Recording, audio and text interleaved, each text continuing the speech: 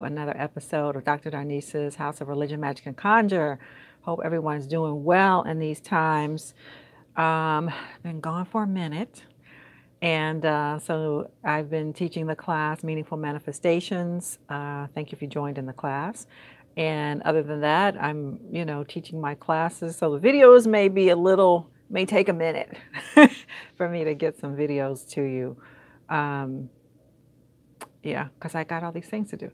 I'm going to grade some papers when I get off of here.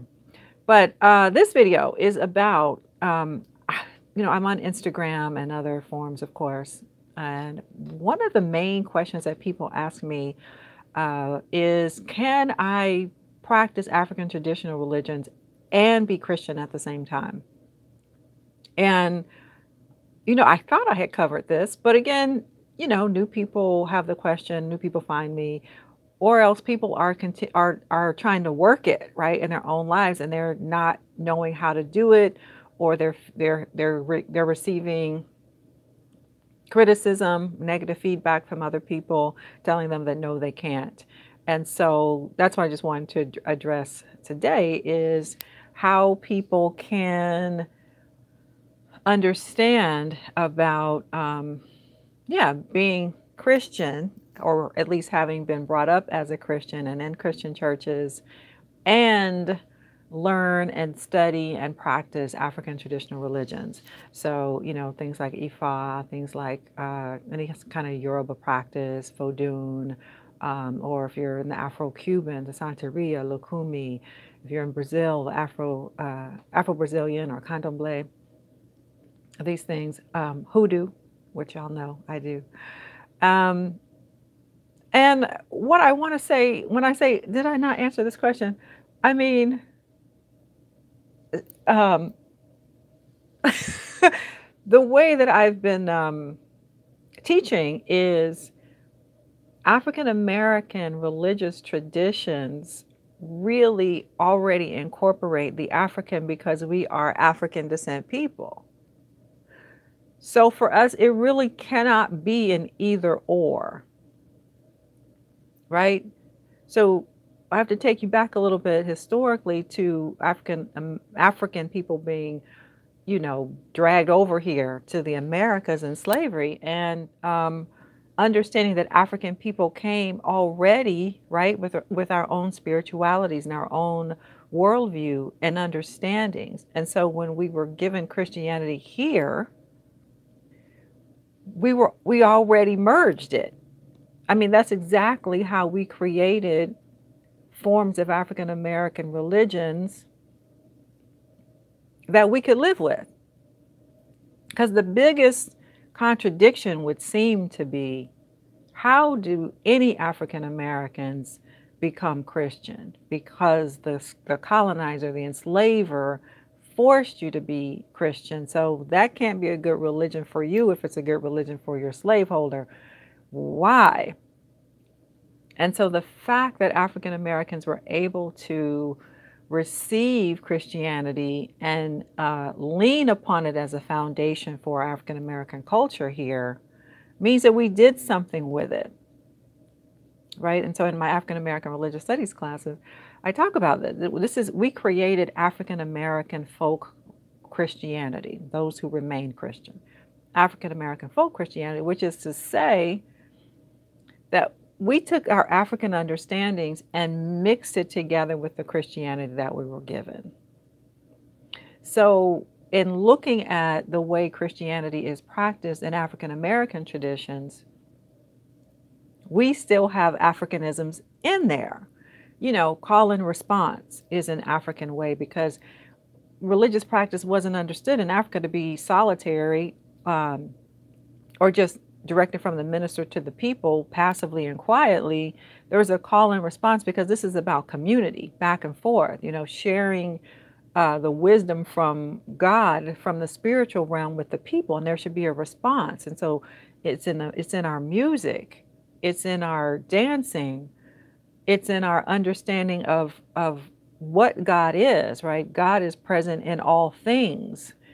In a way I struggle for words, because I'm like, right, there's an acknowledgement among indigenous people that has gotten lost from European people and Western civilization in terms of their understanding of religion.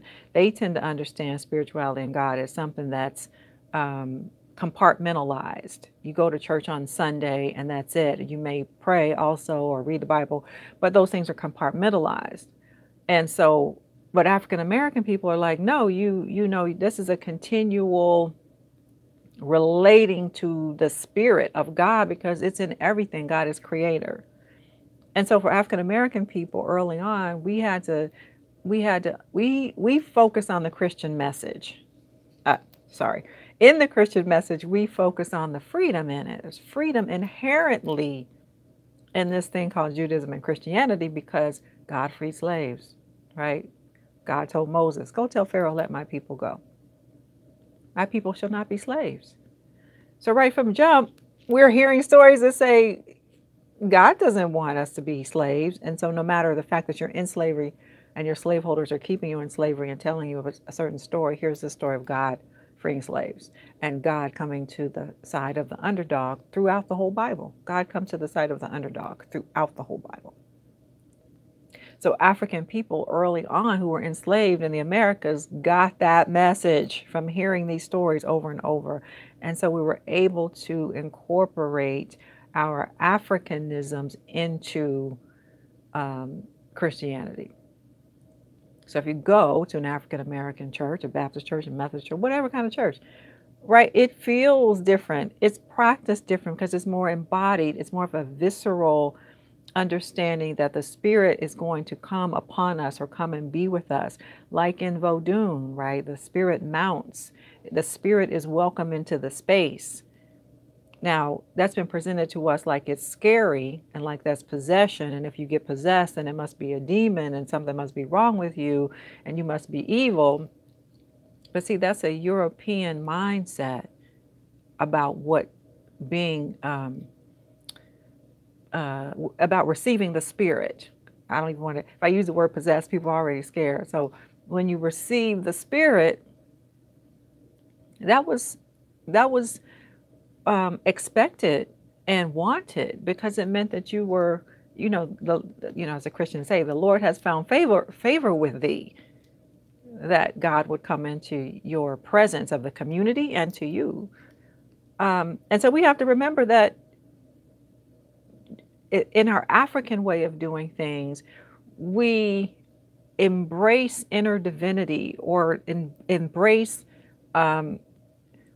the presence of the divinity in all things because all things are created by God. It has the ashe. It has the ashe. The Asian people call it the chi, right? Of the creator. All things are alive in a sense with the ashe, which by the way is how hoodoo works, which is how magic is understood to work, right? When I say, my channel is called Religion, Magic, and Conjure, what's that about? Everything has ashe. Everything has the energy of the creator in it. So can you be African American and African American Christian and practice these African traditional religions? I'm going to say yes. If you're a very conservative Christian, certainly a fundamentalist, you wouldn't even be listening to me right now. But a conservative Christian or evangelical Christian, because you were raised that way, you still have relatives who are, they're probably going to say no, because they're going to say, that goes against what God teaches. It goes against the Bible. But again, think about the context through which they learned it. They're not understanding that from jump in the Americas, African people have already been mixing the African with the Christianity that we have. It's in the black preaching tradition.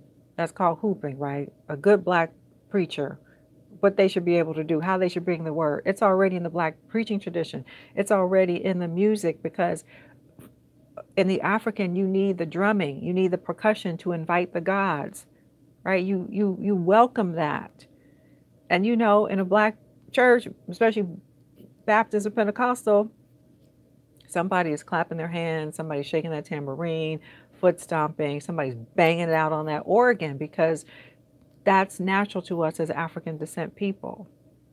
So it's already there. My answer, 10 minutes in, is we are already, if you're African American Christian, we've already integrated the African. You just don't know it because we've been told that, the African doesn't count for anything, or we've been told we're so far removed from the African that we don't know, that we don't recognize that call and response in a church congregation is part of African culture, the back and forth between the spiritual leader and the community, right?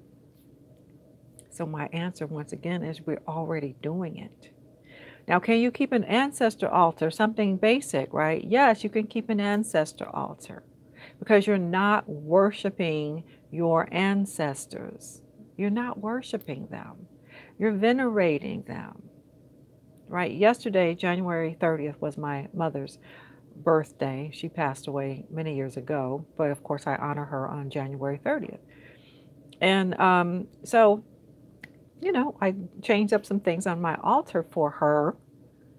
And I've got more than just her on the altar, but yesterday was her day on my altar. And, people who will say, oh, no, you can't mix those things or you can't have an altar, but it's because they think you're worshiping your dead relatives instead of God. But that's not what we're doing. And so as long as you're clear on what you're doing, you can be spiritually multiply informed, as I say that I am. I have multiple spiritual belonging. Yes, I was raised Christian. I was baptized in the AME Zion Church. Who else was baptized Christian? Most of us were baptized Christian. And yes, I went to church at least sometimes growing up. I went to Baptist church. I went to Methodist churches. But I always had questions, right? I always had questions that were not being answered in those Christian churches or by those Christian ministers. And I was off and running as a young child studying Eastern religions right away because I had all these questions. And my mother couldn't answer them, so I was at the library. And so I really, want us to realize that God does not have a religion. Humans have religion to better understand God, or to at least to maintain a relationship with the God of our understanding. God doesn't have a religion. I have a book right here. It was, I just happen to have it here for something else actually, but The Altar of My Soul. This might be helpful to somebody. The Living Traditions of Santeria, by Marta Moreno Vega. Marta Moreno Vega. In case that's showing up. The Altar of My Soul, The Living Traditions of Santeria. Now, this is a woman who, I believe she's Afro-Cuban, really. I mean, what I mean to say is she is an American in New York, but her family is Cuban. And so that she embodies, what I'm trying to say is she embodies an Afro-Cuban, African American mixed religious practice. And so, I mean, there's multiple ways that we've already been doing this as Black people, as Black Americans, and we have to get over being afraid that we're going to hell, being afraid that other people are going to judge us harshly. We have to get I was about to say, that's my book right there, Beyond Christianity, which I did not prop up here for the purpose of this video, but it is the name of my book. It is about African Americans and New Thought. We can legitimately go beyond Christianity or embrace Christianity and other traditions. But yes, a caution. Many Christians will say, no, you can't because it's devil worship or, it's worshiping false gods. But that is because of their own limited understanding about the African. You can light candles. You can have an altar. There's a lot of things that you can do without feeling like you are worshiping a false god. There's lots of things that you can do. Anyway, I hope that's been helpful. It's getting on here, catching up on 15 minutes for the video. But let me have your questions. Like I said, this is one that I get very often, so some of you may have some more specific questions. Go ahead and leave that in the comment section. And I think that's it for now. Continue to like, share, subscribe, all that good stuff. Especially like, because YouTube likes when my videos get liked, right? It helps me out, the algorithm and all that kind of good stuff. And, you know, now you can see that there's a join button on the channel. If you're with me 15 minutes in, join. Because we'll, you know, I'll be doing more for that community of people who join as a membership, and we'll have some members only lives and some other things going on. But if you're somebody who enjoys what I'm doing and you listen to me for 15 minutes on, then join. Okay. At least, you know, like, share, subscribe. Bye for now.